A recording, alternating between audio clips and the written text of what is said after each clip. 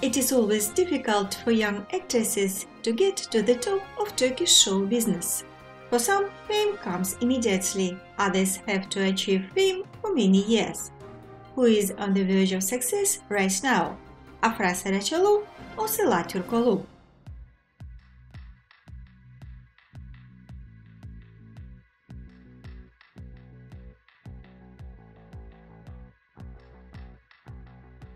Afra Saraçoğlu belongs rather to the first category.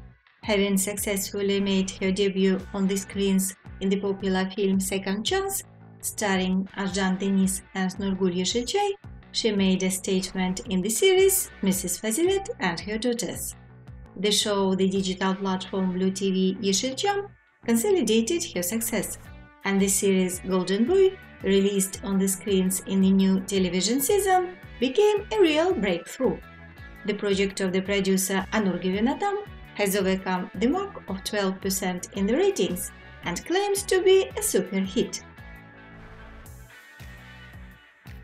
However, the crushing success of Golden Boy was bad news for another aspiring actress, Sıla Türkoğlu, who was noticed by the audience thanks to her work in the daytime series Legacy. Although the girl has her own fan base on social networks, the daytime series has not yet made anyone a real star. After finishing her work on Legacy, she decided to try her hand at prime time, getting the lead role in the series One Love.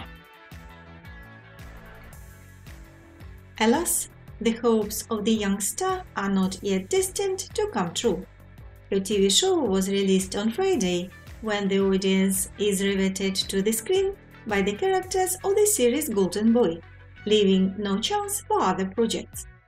It is especially difficult for the creators of the series One Love, since the audiences of both shows intersect. These are stories about love and traditions, and Golden Boy clearly wins with a devastating score. The ratings for the first episode of One Love were rather disappointing, failing to make it into the top 10.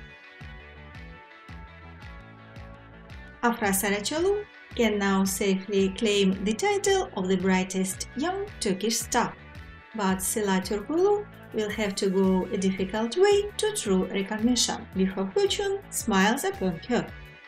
We'll follow developments.